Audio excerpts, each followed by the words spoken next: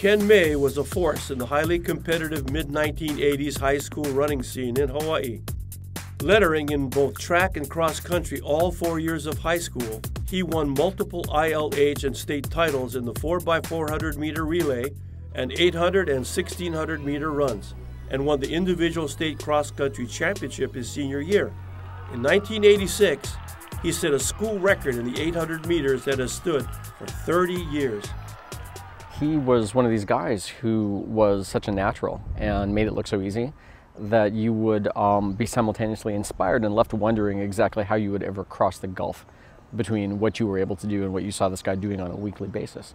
That's the funny thing about Kenny, is you wouldn't look at him and think that there was anything remarkable about his body. So it had to be all mind. You know, this guy could simply command himself to perform in ways that most of us would eventually kind of tap out. We'd work out together all week, and when the gun would go off on Saturday morning, you would not exactly see the guy you knew. He would somehow switch into this very focused kind of headspace and disappear and do his thing.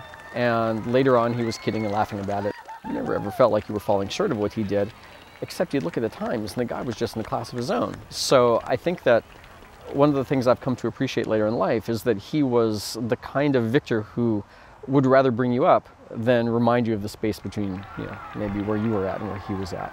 And, to me, it's appropriate that he's being recognized this way, because he was, to the, exactly the way that the word is supposed to mean. He was outstanding. He was kind of in a class by himself.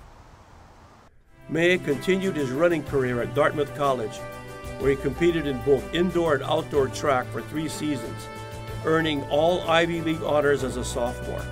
The Punahou Athletic Hall of Fame welcomes Ken May.